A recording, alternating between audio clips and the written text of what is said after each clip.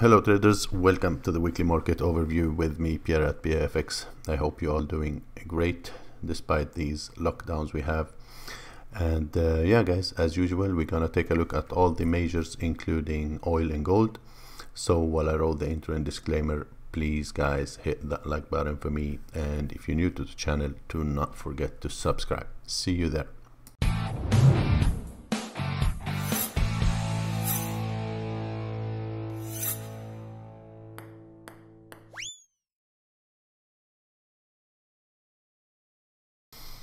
So welcome back guys. Quick look at the calendar. We have a couple of speeches that we need to keep an eye at. On Tuesday we have Fed Chair Powell. On Wednesday we have BOE Governor Bailey to speak. On Thursday we have RBA Governor Lowy to speak. Also we have on Thursday Flash Service PMI from the UK, and we have Flash Manufacturing PMI from the US, and again Fed Chair Powell to speak. Friday we have retail sales from UK, and we have from Europe services PMI and manufacturing PMI. So Friday gonna be very important for the euro and maybe the DAX as well, so keep an eye on that. If we take a look at the charts, we start with the Dixie as usual. We're looking at the daily chart and the weekly. We see that we had a very strong weekly candle on the dollar. It did fill the whole wick that we have from the previous week here. And looking at the daily chart, we see that we have our first higher low now. After this move to the downside like this, we have a higher low, and since then the market held above monthly pivot point and above the NFP low, and kept pushing higher toward monthly R1, where it is our old resistance area that we've been talking about for a while now. So looking at that at the moment, seems like we have some kind of build up here for a possible break to the upside, and maybe a retest of these levels at around 190-ish area. Going down to the 4-hour time frame, you see the same pattern here. We start getting higher lows, and we see possible build up for the breakout to the upside. There is a possibility that we see this move breaking higher and testing these previous highs, where we have a possible resistance. So the major range is still the same. We are looking at this range on the dollar, and it is still the same situation. This market is still in a range now, long-term range for a while, and yeah, that break to the upside is very possible to reach that previous high. Looking at oil, we see that oil did break higher, broke out of the range, so above this previous high and above this previous high now. This is signaling a possible continuation toward 36 area, toward this swing high here, especially if next week we have an open above this area and we hold above that level, we may see that continuation. So oil been trading in a very narrow range last week, and prior to that as well, we had this little range here that got broken now, and we saw some continuation higher. So since we have a break out of the range now, we may see, as I said, a possible continuation to this previous high.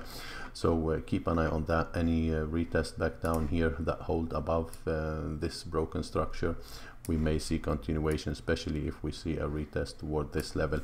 We may see continuation to the upside on oil.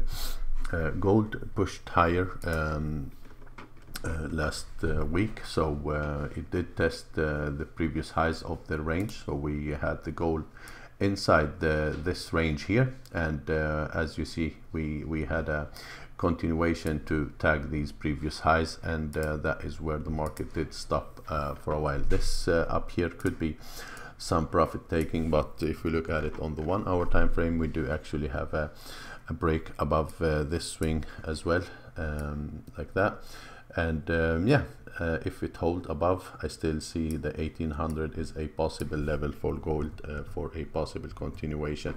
But if there is a failure to hold above the level and the market start pushing back down inside the range, there is a possibility for another rotation to the downside. That would be still a ranging market for now, even though we had a little push higher. Still no daily close. There was no daily close above this previous high that is needed for that continuation toward the 1800 on this market. Euro USD also still in some kind of consolidation, so it's been consolidating inside this area here.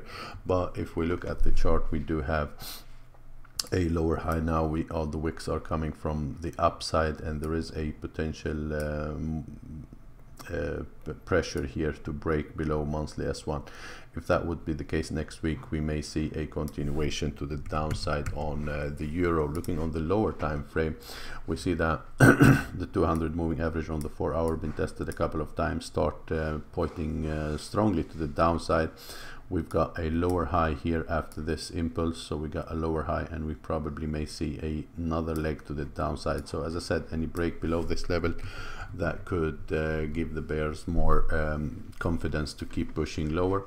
Otherwise, we're still inside a range here, and this is the bottom of it, so a rotation higher is also possible if the bulls will defend this area. So when and if the market reaches this level down here at around monthly S1, keep an eye on that for a possible bullish defense from this area. That is also a possible scenario, so do not just see it as a bearish market and short it before the break. You need to wait for that break, because as I said, we are still inside this range here. This range still intact, so as a range we need to buy the low, sell the high, and then if we have a breakout, we follow that direction.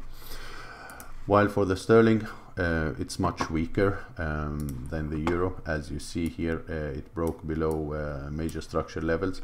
We had a double top at the 200 moving average, continuation to the downside. There was an attempt to push higher, that fails, and then we had a lower high, and then another continuation lower below this structure. So the sterling looks much weaker, and it is testing this key structure here that we have from back here since 2016-17. This area been tested. Then we had 2019, another low here that may act as possible support. As for now, it is still looking pretty weak and bearish, and we may see a potential retest and continuation. So I think we should keep following these impulse correction, and so on, and all those are still bearish. So any retest toward this area at around 1.22 could be a possible level to sell at and look for a possible continuation. Any strong break below this, that will signal continuation toward this previous low down here on the sterling.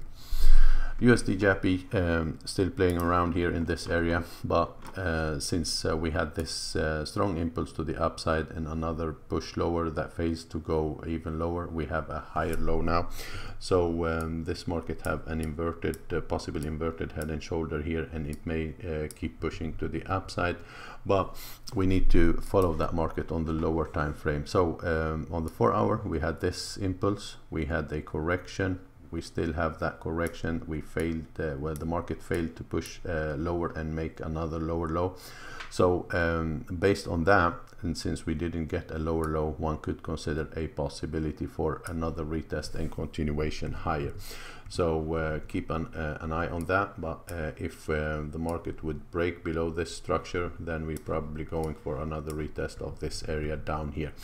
What I'm looking for here, and what's talking more for the bulls, is actually this very strong impulse here that is now correcting and may give you some kind of bullish flag and a continuation to the upside. Okay, otherwise this was a bearish market, but then this impulse here showing that the bulls, they maybe really mean it to push higher.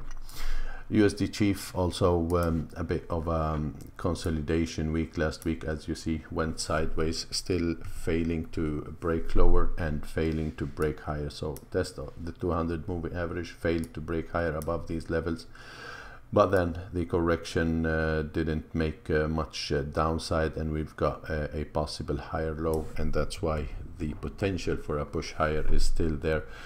This market is still squeezing, as you see here, and we may, when it gets untradeable, you will get a strong break either to the upside or to the downside, while for now the potential for an upside move may get bigger if the market would break above these previous highs. So if that would be the case and you see a break above these previous highs, look for a retest and continuation on this one. USD CAD also still alive inside this range here. Nothing has changed here. We are in the mid of the range right now. We've got a lower high and then we've got a higher low. So another market that is squeezing and not trending, going sideways, and that's why it is better to play the bigger range, which is support down here. If that retested, you look for a buy, or the resistance up here. If retested, you look for a sell until you see a break out of that. As for now, we still do not have a break out of that, and we are in the middle of the range, and I'm talking about this range here. Yeah, so it is mid-range, and we should not be playing that, because from here the market have no issues to move lower to the bottom of the range or to push higher to the top of the range. But that, then if that reaches, you start looking, if the low got tested, you look for bullish evidence and a possible reversal, or vice versa from the top. Aussie USD also showing a little bit of a weakness, since we did not have a new high here. The market failed to make a new high, so we've been putting higher highs all the time until here we failed. The market failed to make a new high and start moving lower. The support is still down here at this area. This is a key support. If broken, then we are going for a retest of this structure down here. If we go down to the lower time frame, like the 4 hour and the 1 hour, you see that the same view here. This impulse was a strong one, and then the move to the upside failed to make a new high, give you a possible double top scenario, to then another lower high, and so on. So we kept getting those lower highs.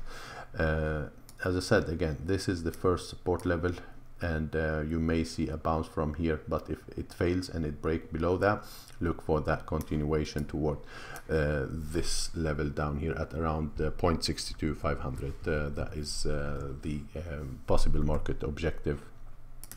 New Zealand much weaker on that dovish statement we got from New Zealand Central Bank, and almost the same pattern.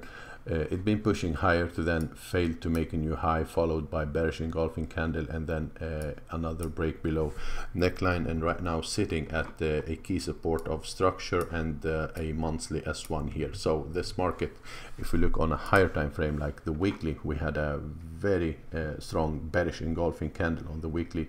It wiped out all 4 weeks that came previous to that, and on the monthly we still have this possible scenario: impulse, correction, and another impulse that may end up here, an ABCD pattern here. And as you see, the market is almost wiping out most of previous months bullish move. And let's not forget that March was a bearish month that broke a previous low. So more and more now evidence that we may see a continuation, especially if we see a break below this structure. Any 1 day break below that, look for a retest and probably continuation to the downside on New Zealand USD. Same pattern is on the 4 hour time frame. It is a clear structure, and if broken, we look for that continuation to the downside on that market. So yeah guys, that was it for today. Thanks a lot, and see you next week. Bye bye.